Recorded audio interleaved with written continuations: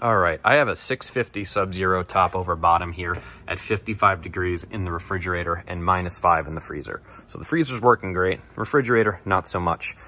55 degrees is definitely accurate. My beer here is 55 degrees and that is no fun. So let's get into diagnosing this and let's do like a step one. And step one as a technician is we just want to make sure that the most basic functions of the machine work and that the motors all work. So the door closes and it closes well.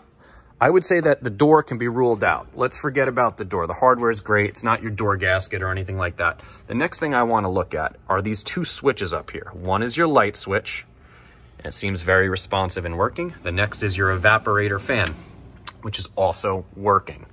At this point, I'll take a look inside. I can sort of hear gas going through the tubes, and I don't see any frost back there. So that's good. That kind of tells me that the compressor is working. Next thing we're gonna do is we're gonna hop up here, up to the mechanicals. On the left is your freezer compressor.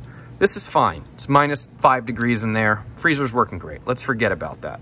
The next is our refrigerator compressor, which if I put my hand on the top of it, it's got a slow vibration. It is slightly warm. I am definitely getting power to it. So I would say that the refrigerator compressor, although the fridge isn't working, is definitely running and doing something correct. If it were a bad compressor, you would maybe hear clicking and it would be so hot you couldn't even touch it. So I'm gonna rule that out for now.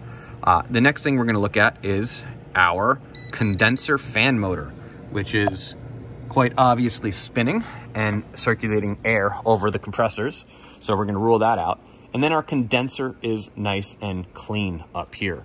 So step one, this machine sort of has passed. All of the motors for a refrigerator, the compressor, the condenser fan, the evaporator fan, the lights, they're all working.